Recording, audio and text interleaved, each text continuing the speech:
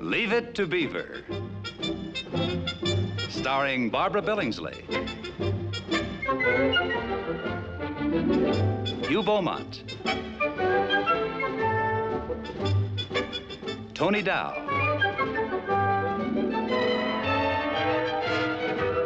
and Jerry Mathers as the Beaver.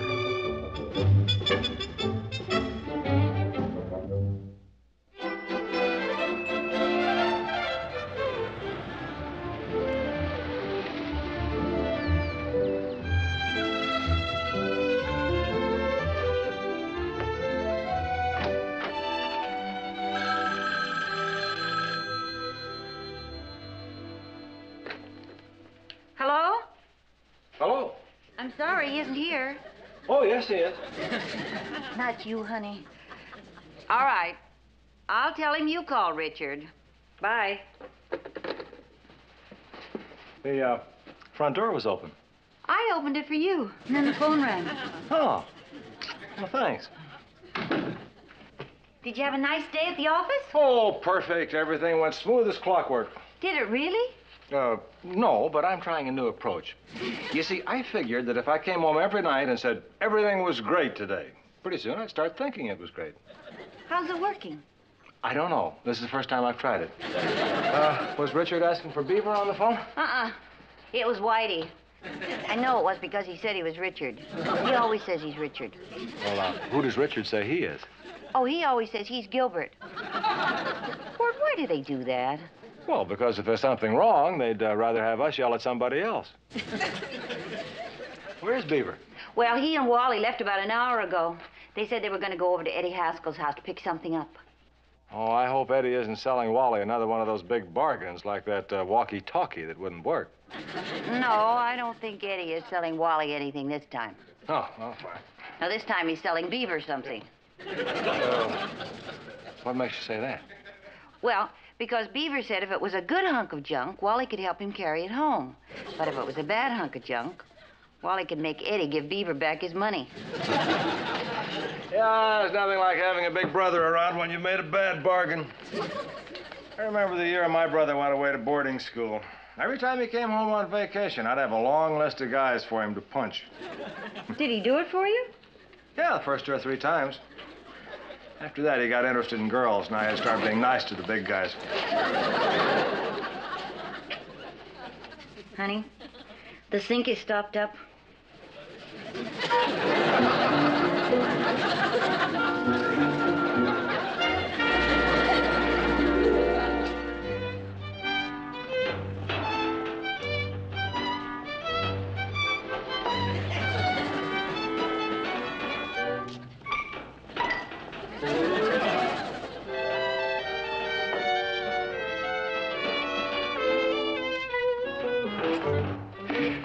Let's put it up here on the workbench, Steve.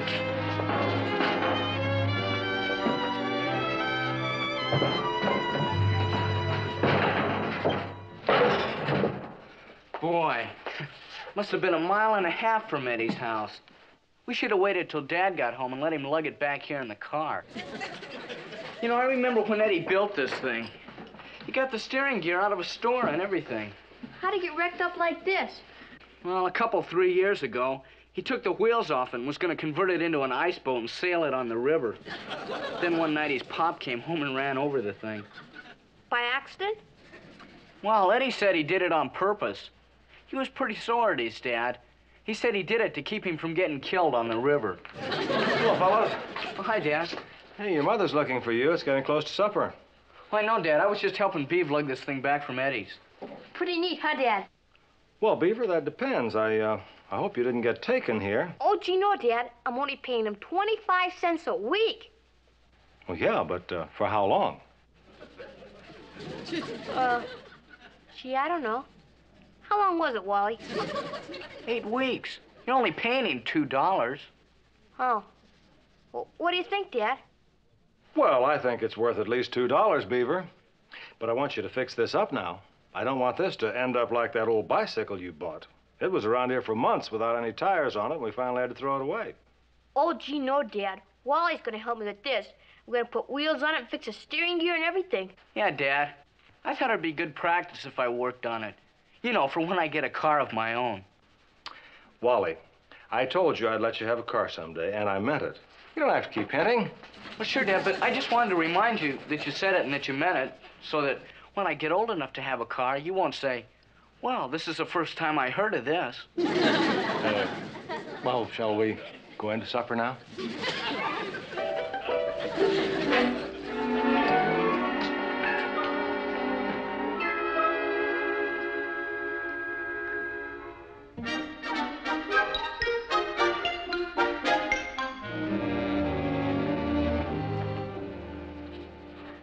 Well, you certainly slept late this morning.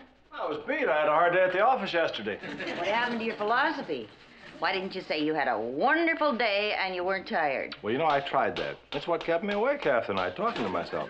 You know, you used to sleep better when you were miserable. What's all that hammering out in the garage? Oh, the boys are working on that coaster wagon of the Beavers. Oh, is Wally helping? Uh-huh. And you know, it's good to see the two of them doing something together again. Yeah, kind of like old times, having them work on a project. I can remember when they had time for each other. They were always going off fishing or camping or hiking or building a model. It's a pity to have to grow apart. Yeah. From being the best friends you have in the world, a brother becomes just someone you exchange presents with at Christmas time. You know, it's a shame we can't convince our children that they should enjoy each other while they can. Yeah. Well, I guess today, with kids joining so many clubs and athletic groups, it's easier to make new friends to fight with. Well, coffee hot? Uh-huh. I'll get you breakfast.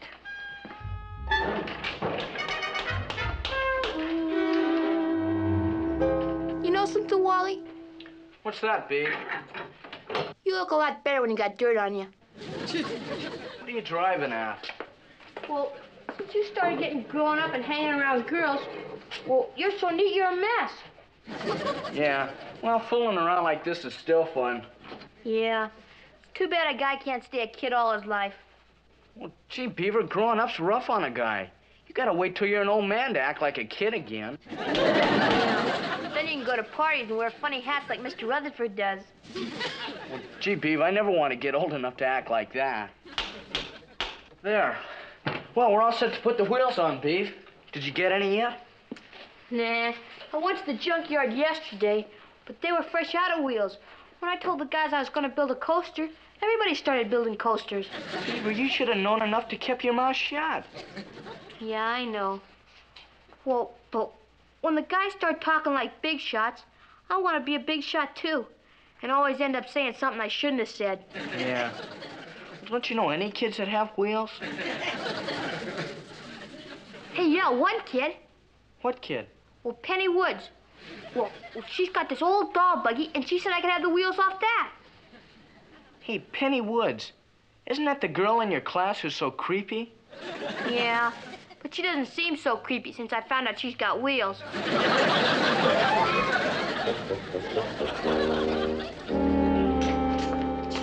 Wally, would you tell your brother that lunch will be ready soon? Oh, he's not around, Mom. He just took off. Well, where'd he go? Over to Penny Woods' house. Beaver calling on a girl? Well, that's cute. Oh, it's not what you think, Mom. Oh, it isn't? No, he's just interested in her four wheels.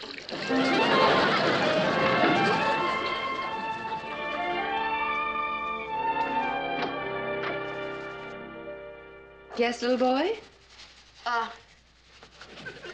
Could I please speak to Penny? Oh, why, of course. Come in. Have a chair. Sit down. Yoo-hoo! Penny! There's a little gentleman here to see you.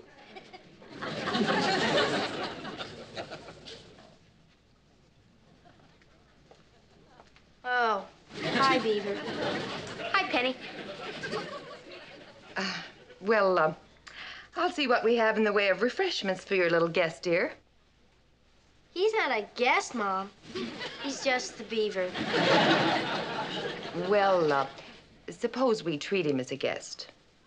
I'm sure he won't mind. Will you, son? Oh, no, ma'am. I won't mind. My mother said it was a gentleman, but it's only you. Yeah. Well, my mom makes jokes like that, too. How come you want to see me?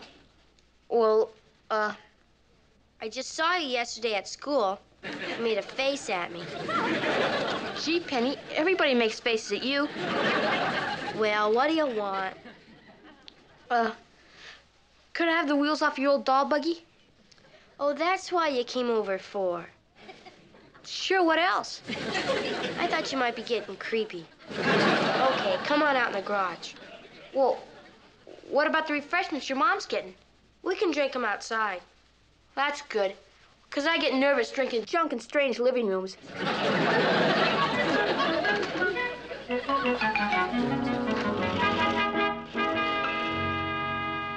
Yeah, Penny, they're okay. I thought you only given them to me on account of they were busted. You can have them for keeps, too. Gee, thanks, Penny. You're real neat. Well, I mean, for a girl, you're sort of neat. Look, there's just one thing. Don't tell anybody. Because if the girls at school find out I gave something to a boy, they'll never speak to me. Oh, don't worry, Penny. I don't want to get the business from the guys either.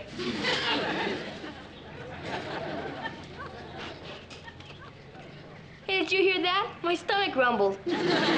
My mother said we shouldn't talk about things like that in mixed company. Gee, Penny, there's nobody here but us.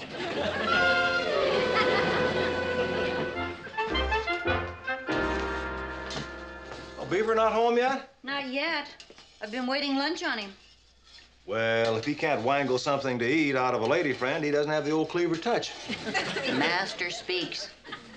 I remember you had quite a knack of dropping by just at mealtime. I was just a growing boy. You know, I once remember overhearing my mother say to my father, "Do you think that Ward boy is serious about June?" And my father said, "Well, if the time ever comes that he looks at her the way he looks at one of your pot roasts, then we'll know." I guess I didn't really get that pot roast feeling till I was in the Navy. Boy, that Beaver. What's the matter? He went over to Penny's house without any tools. Well, maybe he can borrow a wrench over there. Well, if he can't, he's sure gonna be in a mess. What do you mean, Wally? Gee, Mom, a grown kid pushing a doll carriage down the street. The only thing worse that could happen to him would be that if he got caught in his underwear.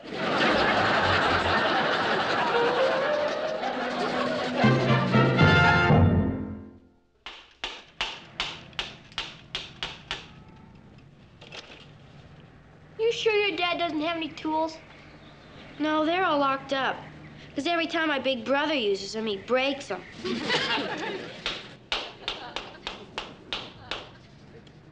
Boy, thanks you got these wheels on good for a doll carriage. You can just push it home, Beaver. I don't need the rest of it. Gee, thanks, Penny.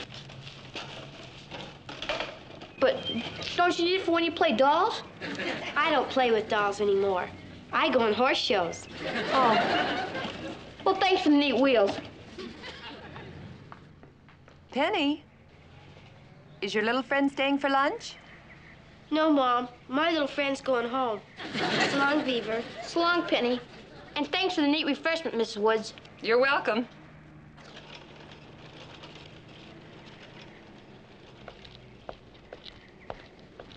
Very nice boy. He's cute, too. Don't you think so?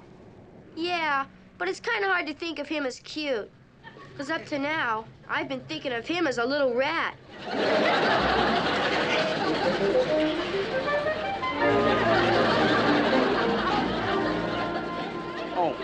Oh, he has. Okay, well, thank you very much, Mrs. Woods. Boy, Mom, Beaver left 15 minutes ago pushing a doll buggy down the street. I better go find him. But your lunch is ready. Gee, Mom, Beaver pushing a doll buggy, some wise guy's liable to clobber him. Now, why would anyone pick on a boy just because he's pushing a doll buggy? Well, gee, Mom, guys always pick on someone that's different. Don't you remember how it was when you were a kid? Maybe you better go and look for him.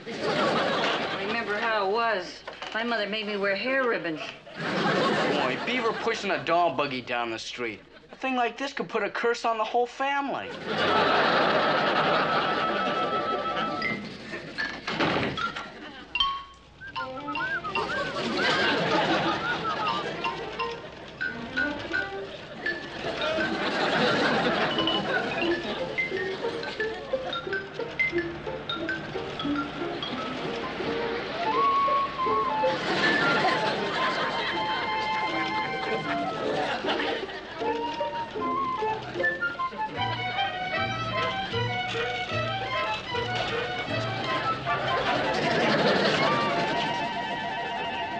I can remember when boys played with coasters and bikes. Ed, we're really in trouble with this younger generation. We've gone sissy on us.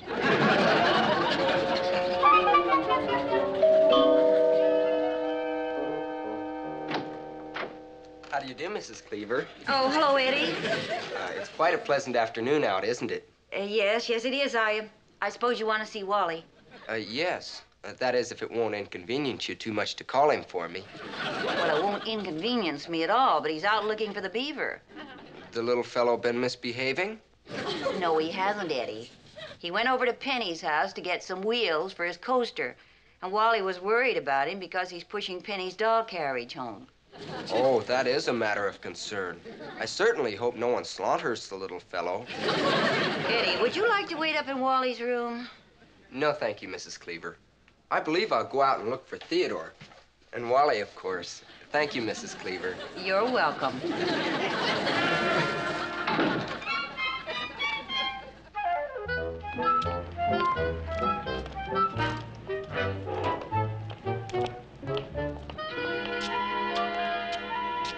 Beaver!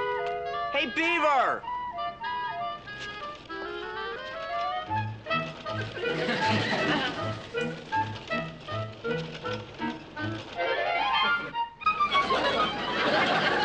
Hey, little boy, do you have your dolly in there?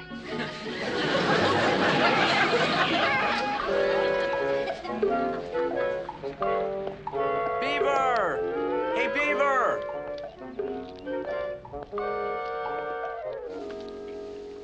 Ward, when you were young, if you'd seen a little boy walking down the street pushing a baby carriage, what would you have done? What would I have done? Well, I'd have clobbered him, of course. Oh, dear. Clobbered him. Eddie said he'd probably get slaughtered. Ward, do you think that might happen to Beaver if someone sees him pushing that doll carriage? Well, if the boy's bigger than Beaver, or if there are two of them, yes, I'd say that's about the way to turn out. Then what'll happen? Well, then Beaver will never push a doll carriage along the street again. Oh, come on, dear. Don't worry about it. Everything will be all right. I can't help but worry about it. What if Beaver gets in a fight with some big boy? Well, why not look on the bright side of it? Maybe you'll get in a fight with some little boy, and then he'll clobber him.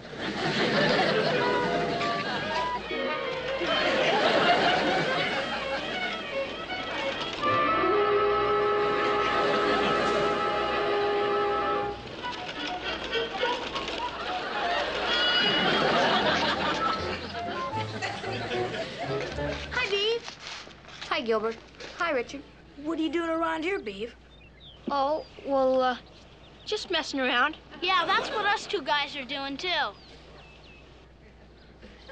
Well, why don't you guys go over to the park and mess around? Nah, that's no good. Hey, guys!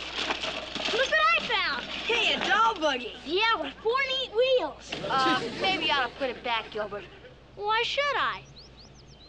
Well, maybe it belongs to some girl. Why would a girl leave it down there? Well, maybe it belongs to somebody else. What kind of somebody else? Well, maybe it belongs to a guy. What would a guy be doing with a doll carriage? Goofy Beaver? Yeah, you goofy, Beav. Hey, I think I'm gonna take it home. This is just what my father needs. Your father? Yeah, he can use the 4 neat wheels for the coaster he's building for me. Hey, Beaver, is there something the matter with you? What do you mean? You don't look so good. You look like you did that time Harry Harrison showed you where they took out his appendix. Yeah, I guess I don't feel too good now either. Hey, guys. I think I know who it belongs to. Yeah, who? No, I guess I don't. Come on, Rich, let's go. Beaver!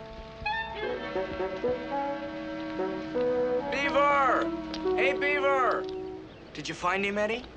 No, but I'll tell you something. I'd give him back his $2 just to see it. Cut it out, Eddie. Well, look, Sam. This is the chance of a lifetime. Your moon-faced little brother coming down the street pushing a doll carriage. Man!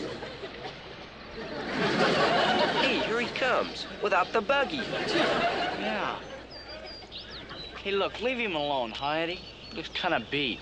You don't have to tell Big Daddy. I'm all heart. Hi, Beav. Hi, Wally. Hi, Eddie. Hey, what happened to the doll carriage? I threw it away and some other guys found it. Well, look, Beaver. Didn't you know you'd look like a little creep pushing a girl's doll buggy down the street? Nah. You never know you're gonna look like a creep until after you look like a creep. Hey, Beav, who got the doll carriage away from you? Ah, that Gilbert and Richard. Look, Beav, you want me and Wally to go over there and take it away from him? Nah. I wouldn't want anybody to know the girl's doll carriage belonged to me. I'll see you guys. Yeah.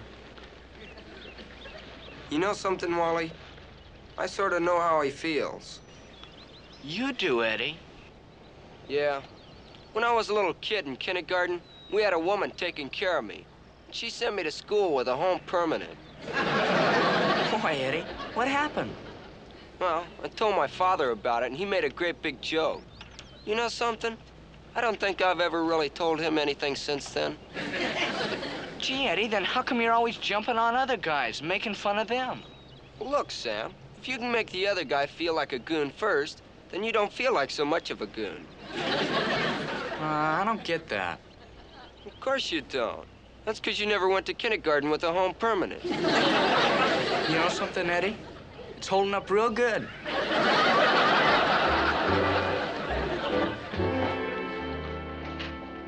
Joan, we're home. Well, where have you been? Where are the boys? Out in the garage. We went down to the hobby shop to get some wheels for Beaver's coaster. We had to stop a couple of places before we could find the right ones. Oh, is he all right now? Yeah, he's forgotten all about the baby buggy. You know, honey, I was thinking, Beaver being so embarrassed about pushing that doll buggy, wouldn't it be nice if we could teach our children to be above that? Oh, I don't know, June. I don't think we ever get above being laughed at. Yes, I guess we've all had something to be embarrassed about. Hair ribbons or... Or a little red velvet jacket. Oh, Ward. You never wore a little red velvet jacket. Sure did. A great aunt sent it to me. My mother made me wear it to Sunday school. Get clobbered? Yep. I had one thing working for me, though. It was red and the blood didn't show. Honey, would you tell the boys to get ready for supper? Oh, I'll let them work a little while longer. After all, it'll only be a few more years till all they do is send each other cards at Christmas.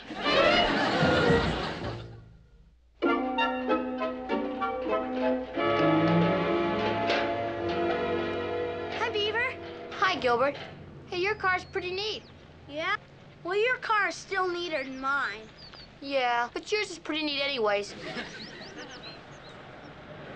Uh-oh, Beaver, look who's coming. Hey, let's duck in the house. I don't want to meet that dopey Penny. Well, gee, Gilbert, she's not so bad. What are you talking about, Beaver? She's a girl. Yeah, but for a girl, she's still not too bad. Boy, Beaver. Hi, Penny. Beaver, you rat. I heard you gave my buggy wheels to Gilbert. And I bet you sold them to him, too. You creepy little spook, you.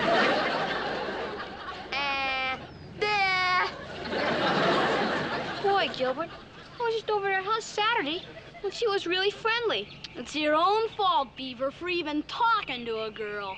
Yeah, I guess so. But you know something? I might try it again, someday.